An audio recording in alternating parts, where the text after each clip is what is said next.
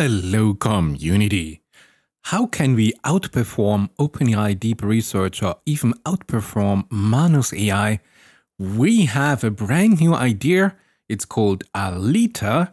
It goes down to the DNA of our AI agents. And yes, we will compare it here to a RAG-MCP. Interested?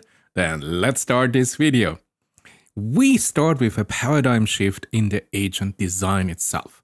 So we have a new idea to have a minimal predefinition right at the start, but have a maximal self-evolution of our agentic system. And we achieve this simply by the dynamic capability expansion via an MCP, our model context protocols. We just implement it in an intelligent way. ALITA doesn't just use here tools, it autonomously creates the tools, it refines those tools, it reuses them, it stores them by generating here task-related, so really absolutely narrowed down MCPs from open source information like GitHub libraries. And then ALITA sets up automated environments and does a validation of the code. So we do have here a key mechanism of a self-evolution with its dynamic MCP generation pipeline. So whenever here the system faces here a functional gap, ALITA says, oh, I don't have the tools for this. I'm not clever enough. I have to find here new ways to increase my intelligence as an AI system. Simple. It searches here for relevant code on the internet, synthesizes here MCPs, configures their runtime environments and validates their utility. Encapsulated, stored, create here a self-expanding, reusable library of capabilities, and we move beyond a mere tool invocation to on-demand tool synthesis. How good is this? Before we have a deeper look, is it worth looking at it at all? And here we have the Gaia benchmark data, and you see here for level 1, level 2, level 3, and then here the average, the total. Oh yeah, so OpenAI Deep Research has this performance, Manus AI has this performance in orange, and blue is the system that we are going to talk about in this video. And if you look here at the total average, I have to say, this is a nice performance jump compared to Manus AI or OpenAI Deep Research. How is this possible? Let's have a look. For those of you who are not really familiar with Gaia, the benchmark here for general AI assistants, November 2023, beautiful from FAIR, Meta, Hugging Face, AutoGPT, you find all their methodology over there. So I told you we have a new paradigm. We have a minimal predefinition. We are really light at the start. We give if you want to robot our AI system, very few basic tools, and I will introduce you to all of the tools we're going to use here. And then we have agents, and we start only with 2 agents. We have the brain, if you want, the manager agent, and then we just need access to our knowledge source, to the internet. That's it. So we have a web agent. This is all that we need. You might say, but is this possible? Yeah, because we will apply a maximal self-evolution. We will teach here the robot how to create, how to code new tools for itself whenever it needs them, and only when it needs them. You don't start with 10 or 15 tools you hardly use, I don't know, in 20% of the cases. It is not just about using the tool, it is designing them for a very specific query whenever you need them. So this is here the classical image that you have, no, a traditional here generalist agent. We have a web agent, we have a path general classifier, we have a URL text extractor agent, we have an image captioner agent, we have an agent for here the zooming in, we have other agents, we have a YouTube caption crawler agent, and we have here the central intelligence, the manager agent, and all of this we activate, we start up, we boot up, and my goodness, we have an overhead. If we have a simple task, we don't need all of this. So let's move on to a much simpler ALITA. So what we have a web agent and we have a manager agent, and this is it. And now whatever is my query as a human user, now the system starts, and the manager agent has to have the intelligence to create tools. Go to the internet, go to GitHub, create code, validate, set up an environment, and create the tools necessary to solve my task. So MCP creation, then we put it here in a toolbox, an MCP box, I love it. And we have a self-evolving system, minimal predefinition, maximum self-evolution. And I think it's a perfect time to introduce you to the original study here, ALITA, May 26, 2025, by Princeton University, Tsinghua University, Shanghai Jiao University, University of Michigan, Tianjiao and Chrissy Jen Institute, and the Chinese University of Hong Kong.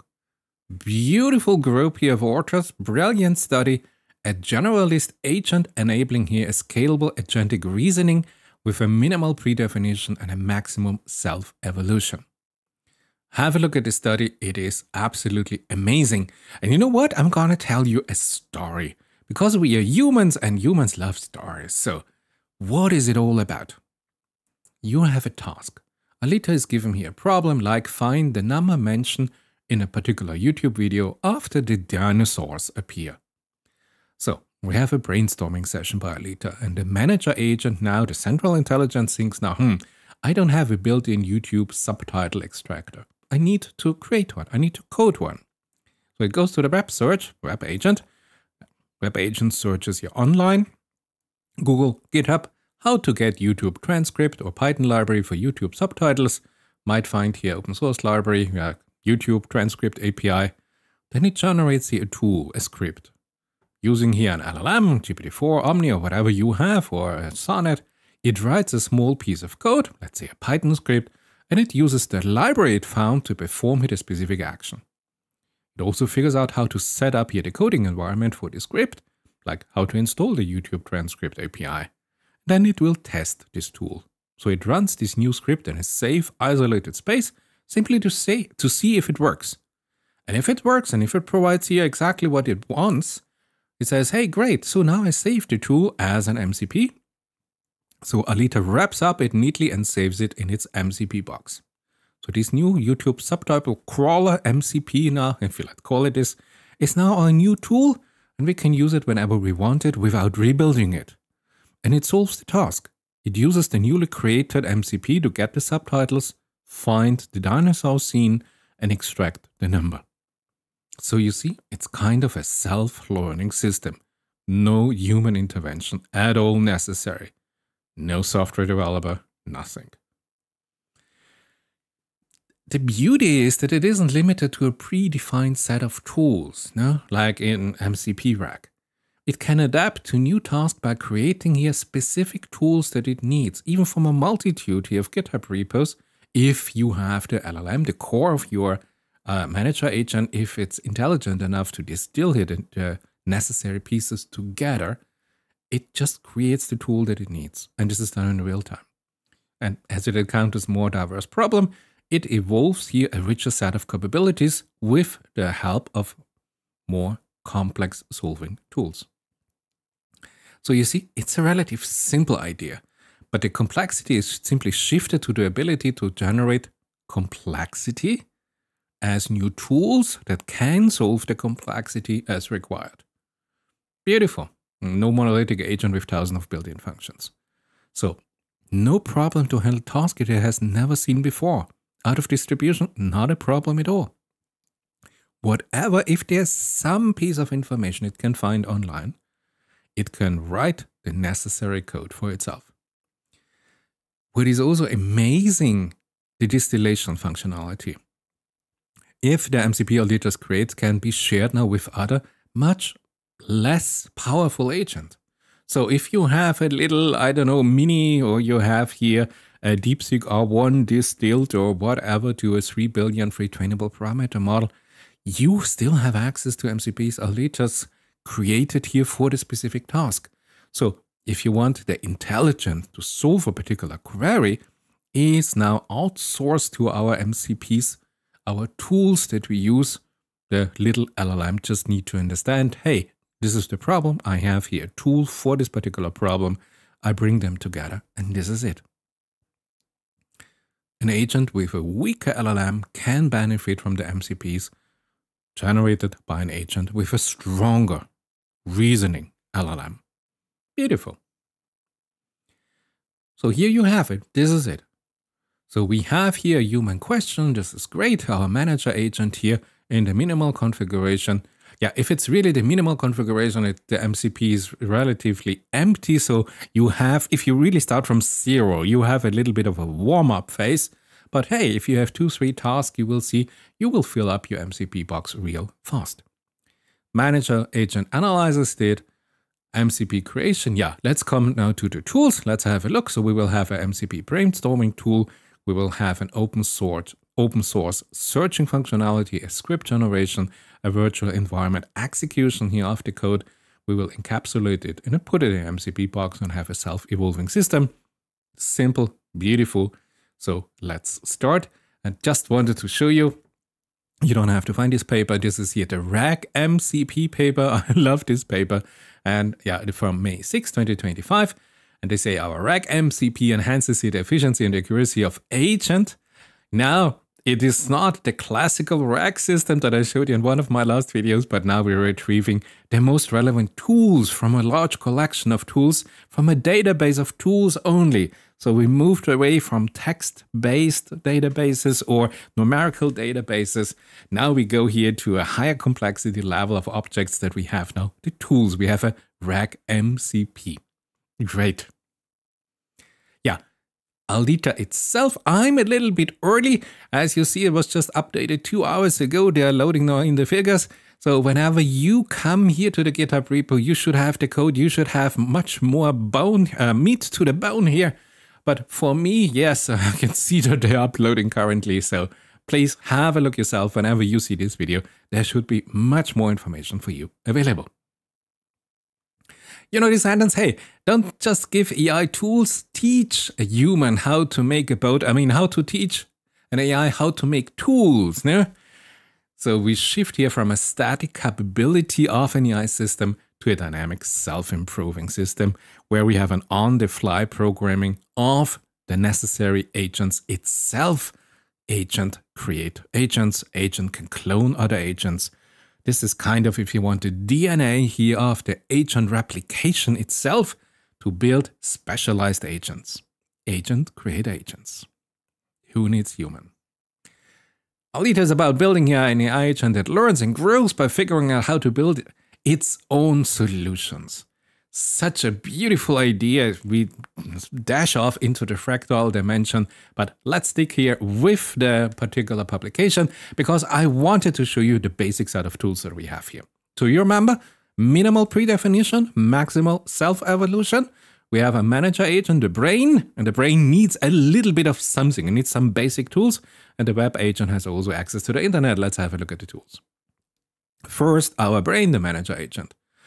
This is the central coordinate. This is really all about, we need here one primary agent within the framework of ALITA. So we have here, when given here a prompt, the manager calls here an MCP brainstorming tool to determine whether additional tools are needed, if we have already something in our MCP toolbox, and which specific tools are required at all.